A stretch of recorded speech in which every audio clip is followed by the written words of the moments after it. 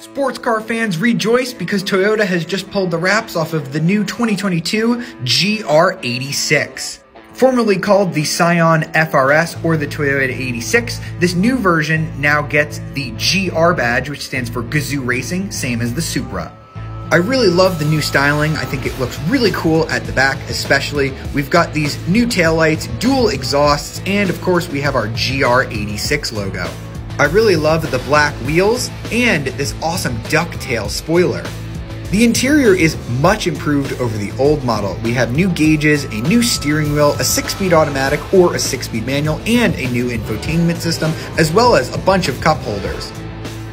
Under the hood, you get a new larger 2.4-liter Boxer 4-cylinder engine, again built by Subaru. This one now has 228 horsepower and 184 pound-feet of torque. And this is still a semi-practical car with a decent-sized trunk and 4 seats.